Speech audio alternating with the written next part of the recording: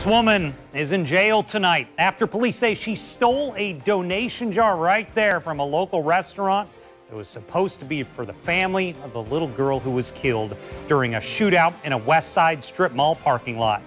46-year-old Tammy Cruz right here told police she needed the money to support her crack cocaine addiction.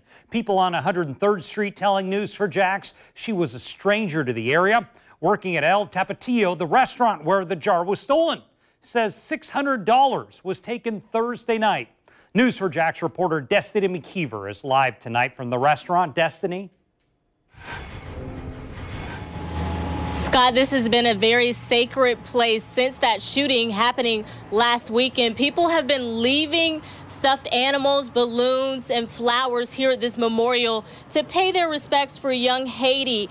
Now, I spoke with a pastor earlier who says he's surprised someone would steal from a grieving family. JSO released this mugshot in an update to media saying 46-year-old Tammy Cruz is the woman who stole the donation jar for Haiti Rivas Villanueva's family. The jar was stolen from El Tapatio on Thursday. Surveillance video shows Cruz scoping the scene before walking out with the jar in her bag. I cannot judge anybody. I would guess to look the way to repent herself and I would say to her, repent herself and try to get this peace with God. Since Haiti's murder, this memorial has grown outside of El Tapatio. As people come to leave tokens of love, they also donate money. El Tapatio raised $600 for Haiti's family. Money Cruz told police she stole for crack cocaine. It's a hard crime during a time like this.